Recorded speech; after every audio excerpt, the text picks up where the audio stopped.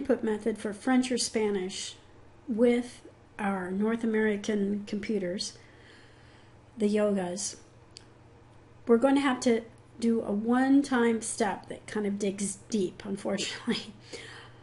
First, you can either use your finger to swipe in from the right, or if you don't want to use your finger, you can use your keyboard, your mouse, to go up to the corner and pull down, and there you go. This is what's called the charm spore. It accesses the goodies of Windows 8.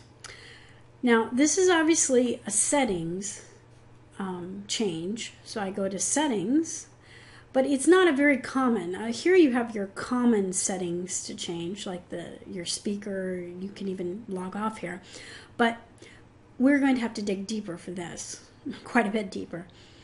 We go to change PC settings, and that brings up our Windows 8 PC settings, but we're still not there yet.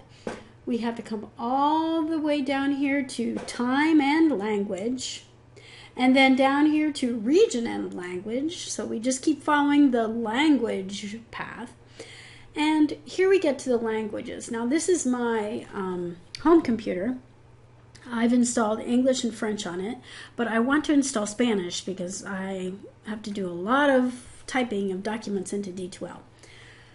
So I just click add a language. Oh, there I go. I've got a lot to choose from, including Cherokee. However, I need to scroll to Spanish. And where is Spanish? Espanol. There we go. It's under S for Espanol, of course.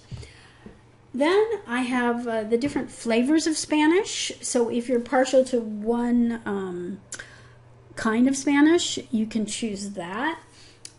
In reality, it doesn't make a huge amount of difference except for certain slight grammar corrections and usage corrections.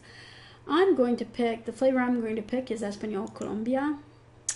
And there it is. There it is, right there. And it looks like you're ready to go. However, this assumes that you have a computer in Colombia with a Colombia keyboard layout. And the keys aren't exactly in the same places. If you start typing, you'll be unpleasantly surprised that when you push certain keys, different letters come out. So we have to face the fact that we are dealing with a North American keyboard. We still want to type in Spanish, though. So to do this, when we're on this screen, if you're not on the screen, get back to it. If you remember, it was from the settings and follow the language path. When we get here, then we choose a language. So I'm going to click this language. We choose a language, and then we choose options. And then here we can add a keyboard. Now, there's a lot of keyboards to choose from. I'm going to go all the way down to US International, not the US QWERTY keyboard, but the US International keyboard, because that's the keyboard that will unlock the accents. And I can also remove this keyboard since I don't actually have a Latin American keyboard on my computer.